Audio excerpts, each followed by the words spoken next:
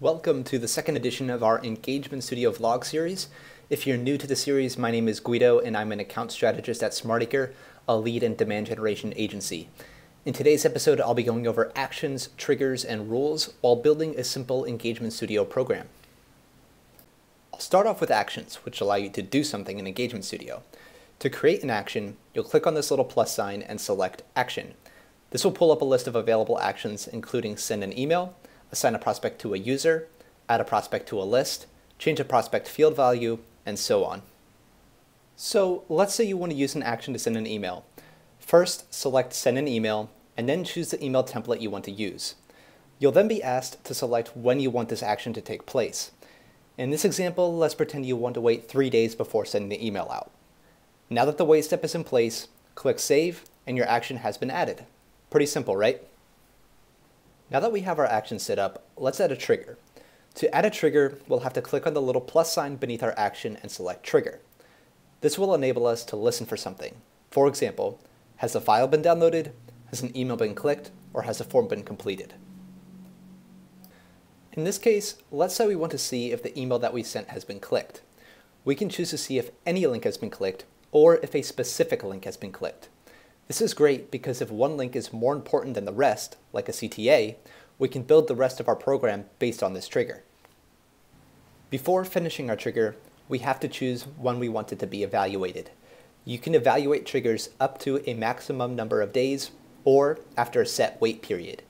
If we choose the up to option, this means that someone will move to the next step in our program immediately after clicking in our email or once the maximum number of days has passed.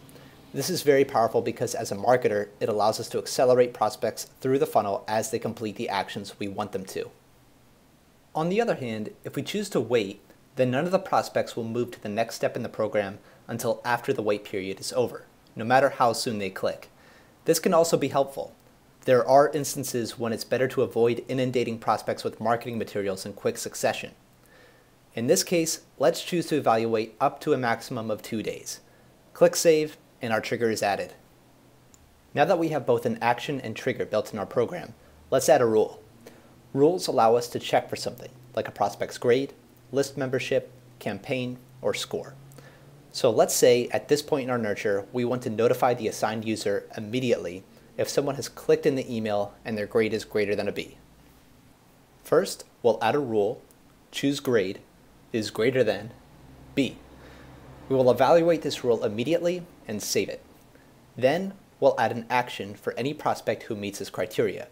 So add an action on the right-hand path, select Notify User, then choose Assigned User. Immediately is pre-selected so we can just save our action and we're done. So there you have it, a pretty simple Engagement Studio program utilizing actions, triggers, and rules. By using these tools in conjunction, you can guide a prospect through the entire customer journey while identifying and passing off qualified leads to the sales team. I hope this episode gave you some ideas that you can apply to your marketing efforts, but if you want to learn more about Engagement Studio, please check out our blog post, 5 Ways Engagement Studio Will Impact Your B2B Marketing, or visit getsmartacre.com.